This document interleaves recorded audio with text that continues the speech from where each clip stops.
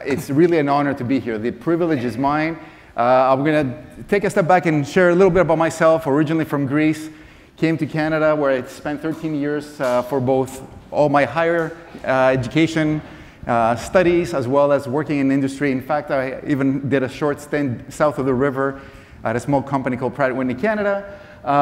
And at the time, it was interesting because I was at crossroads. I was an aerospace engineer. I was fascinated with design of the vessel, whether it was an aircraft or a car. I was intrigued by design. And at the same time, the computer scientist engineering mind in me sort of got me thinking, what is it that makes this potato up here respond to designs a certain way and differently across people? So I was fascinated with the field of cognitive psychology, and I ended up going back for my MBA, with a focus on electronic business at the time and a PhD in information systems, where my dissertation was actually looking at smartphones when they were first created. How do you design easy to use and useful wireless data services? So this was a sort of a background, but it relates to what Pierre Majoric spoke about, the beauty of UX. It's really an interdisciplinary field. It combines expertise from engineering, computer science, graphic design, anthropology, sociology, in an attempt to better serve the intended audiences.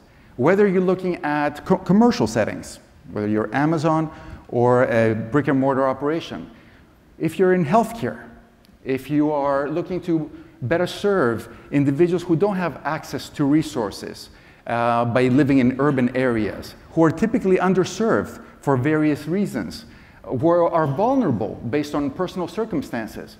This is a field and a career trajectory that really makes a difference. I love in my own work when I help companies improve the user experience for a customer.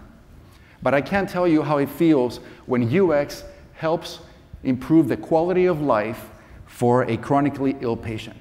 I can't tell you how it feels to make a difference in someone who would not otherwise have access to education by making it available to them through an easy-to-use and accessible technology.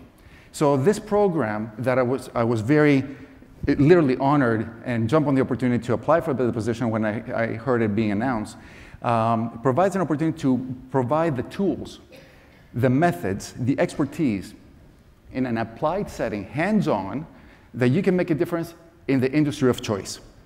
And I think Pierre Majoric probably touched on it, as he mentioned.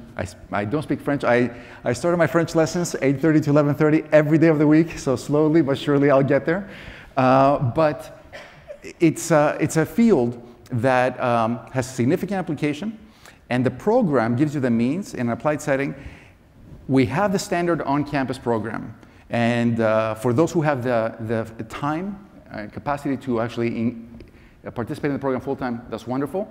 But the introduction of the micro-program on campus, which is flexible, actually intended for full-time practitioners, by offering courses in late afternoon, after 3:30 onward, in a manner that can be complemented to the work schedule, is really an innovation in supporting the local industry. The aim of the university, obviously, HEC Montréal jumped to or responded to the needs by industry to provide the skills, knowledge, and abilities to the existing workforce, but also to boost the local economy and attract talent to Montreal, which is really growing and supporting this space like no other.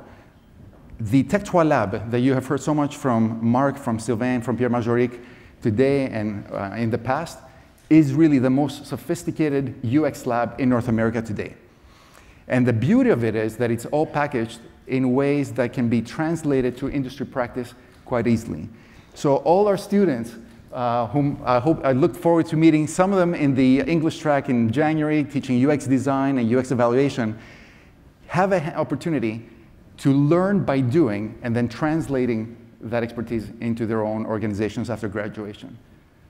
Pierre Majoric, I'll invite you to come in and jump in with anything else you'd like to say. The open doors for the university is on November 10th. The webinar we're hosting is on November 21st.